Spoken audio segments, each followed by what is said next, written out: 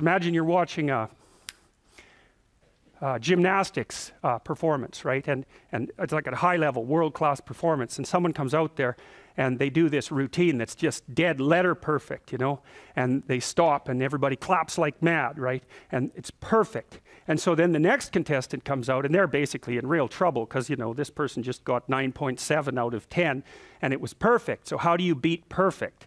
And so they come out there and then you watch them and you're right on the edge of your seat because what you see them do is something extraordinarily disciplined, just like the last person did, but they push themselves into that zone that's just beyond their disciplined capacity, and you can tell every second you're watching it that they're that close to disaster. And so you're right on the edge of your seat, and you know that they're doing a high wire act without a net. And so when they finally land triumphantly, you'll all stand up and clap spontaneously. And it's because you've just witnessed someone who's a master at playing a game, who's also a master at improving how to play that game at the same time. And people love that more than anything, to see that. It's just absolutely overwhelming because it's a testament to the human spirit. And you'll respond automatically and unconsciously to that. And that's why, that's an analogy to why the animals all spontaneously bow.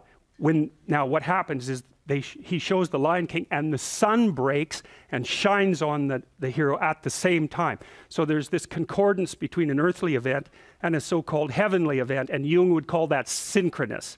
That's his idea of synchronicity, where something important subjectively is also signified by something that appears in narrative keeping with that in the outside world.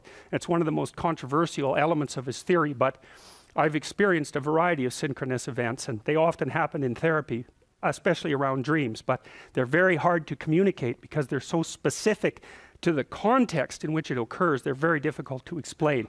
So anyways, it's the synchronous event that drops all the animals to their knees. So there's the sun coming out and there's shining on them, and all the primates go mad for that, and that's of course exactly what we do when we applaud.